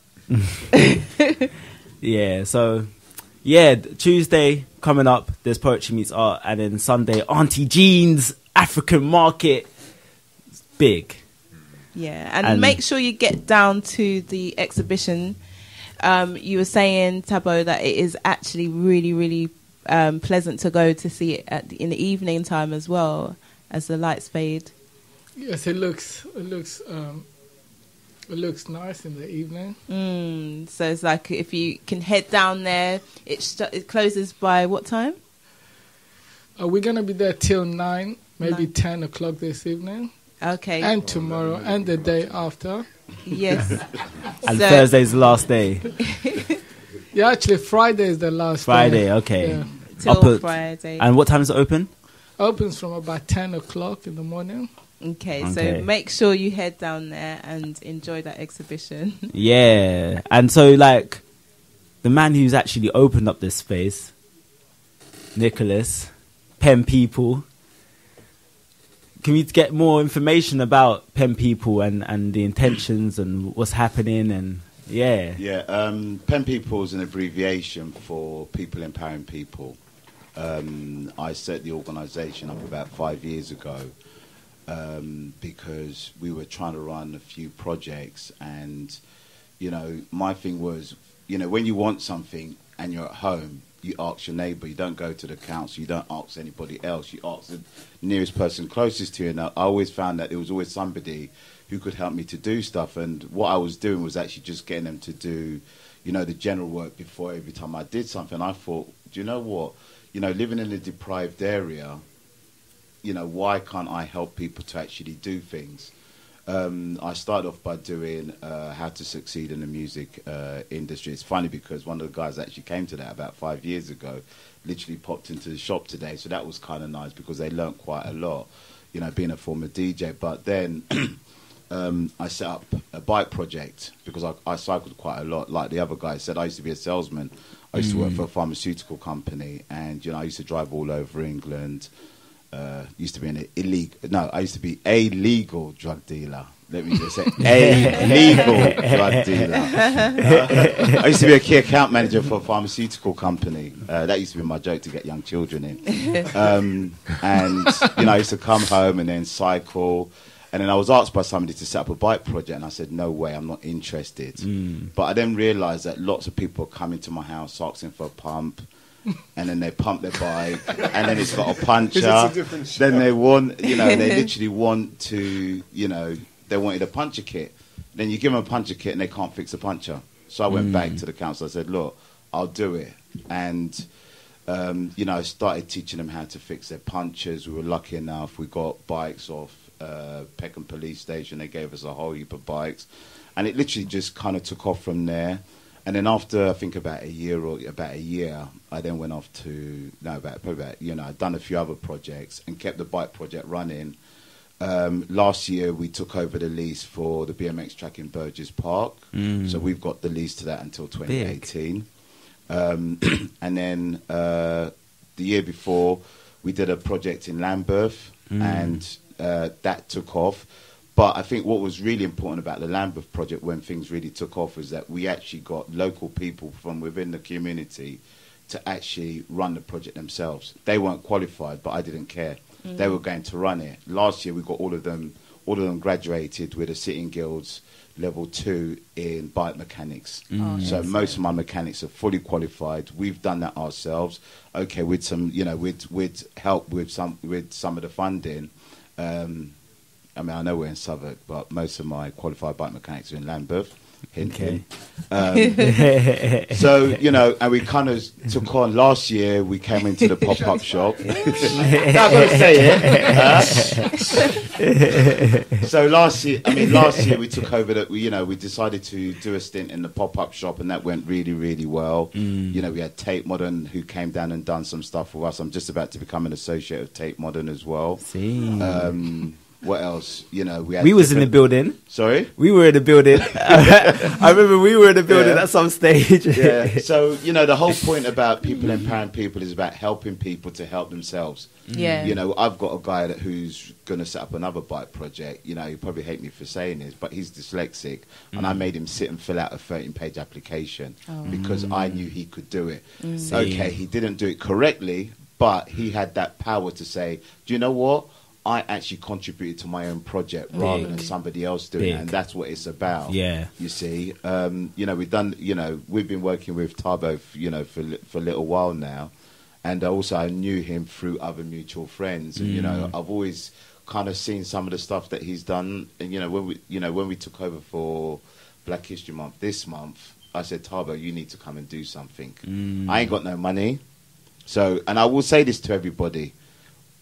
To do this project, most of my projects are funded. We didn't get any funding. Right. But the whole emphasis was, whether we got funding or we didn't get funding, we were going to do it. And you know what? I'm glad that we've done it. Because I think it gives everybody an excuse to say, just because you didn't get any funding, you didn't get any grant, you can't do it. Right. Now, the fact is, sometimes if you don't get funding, it actually sets you back. So if you can think about how you're going to deliver a project with or without funding, I will tell everybody, just do it. Right. And also, if you do it and people realize that you can do it without funding, then the question is, it's going to stop them from not giving it to you next time. And, that whole funding thing's kind of changing anyway. But we've been in existence for, about 5 years. And it's just about, giving local people the opportunity to do stuff. So, for example, when you come into the pop-up shop, when we're there, it's constantly changing. Some guy came in, 1 minute we're screen printing T-shirts for Jashaka, and the next thing, the whole place is cleared because of somebody. As observed.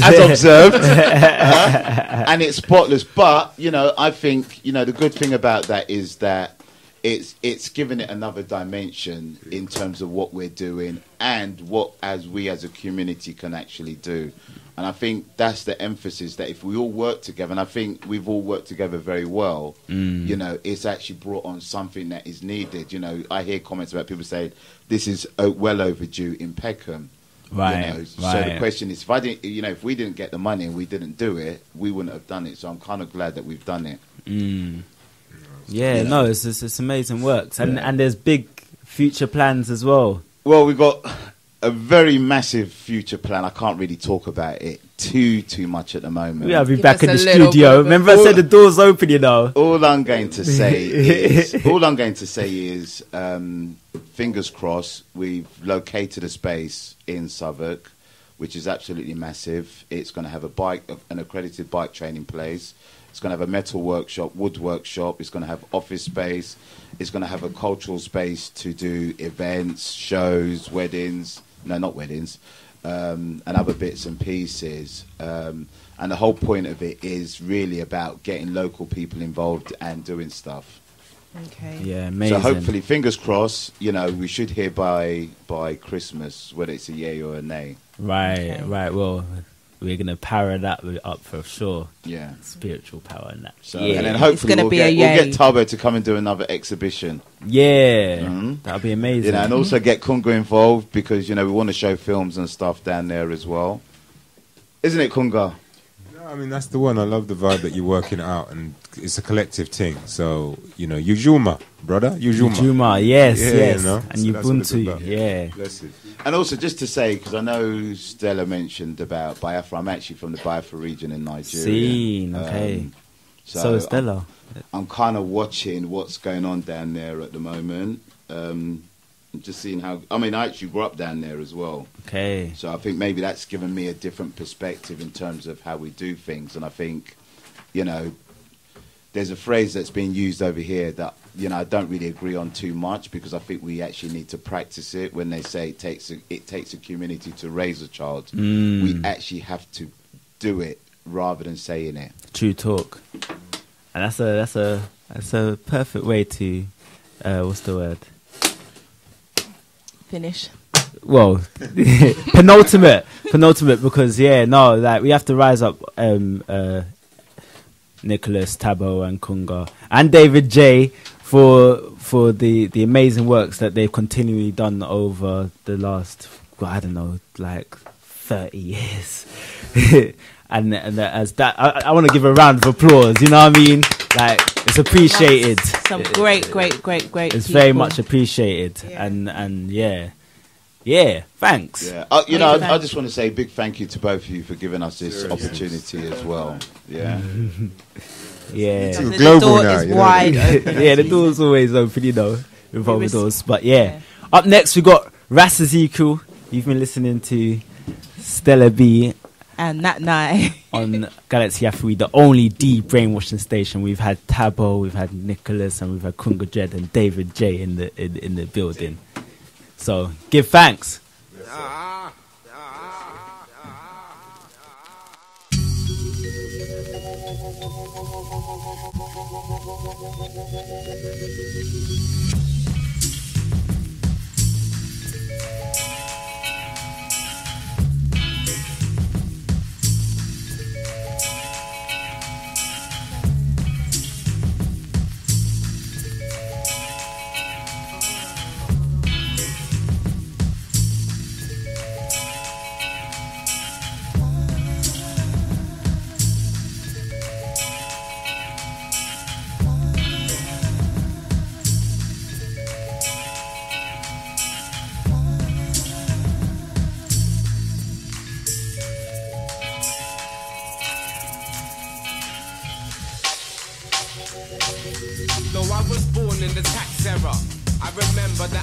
Open your eyes, oceans wide with the fat measure. Rap treasure, glam breaders, better no matter the weather, yo. We still under this damn pressure, mad stress, the digital age with physical rage. Remember, back in the day, watching Liverpool play, Robbie Fowler and Ian Rush. Remember thinking I was really tough until I got treated rough and beaten up. Now, a circle just got their thoughts square. My words are weapons while they're into modern warfare. I'm old school, so I fight off the Cyclops, the London Eye, the iPads, the iPhones, the iPods. And when it's fat, every track is a quality track. Going back, my first word said were probably a rap. I remember break beats that make people dance. Whatever happened to chilling in your b-boy stance? Do you remember?